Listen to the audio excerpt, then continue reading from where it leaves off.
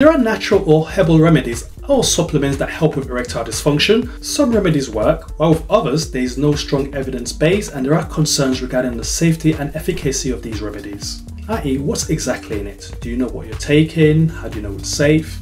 I'll probably cover this in another video, but one supplement that's well known is called L-Arginine. So L-Arginine, as we know, is an amino acid and it helps with dilation of the blood vessels, blood flow to the penis to produce an erection. And some studies have shown that some men with erectile dysfunction problem had low levels of L-Arginine. However, unlike medication like Viagra or Cialis, which usually works within 30 to 60 minutes, if you take L-Arginine, that's not going to work within 30 to 60 minutes. So that means you have to take this medication for a long period of time before it actually works. And it might not work in some men, especially if you might not have low levels of L-Arginine, or if you have a medical condition already. Also, you shouldn't take L-Arginine alongside your PDE5 inhibitors because there's a risk of having low blood pressure, as well as other symptoms such as headaches or flushing.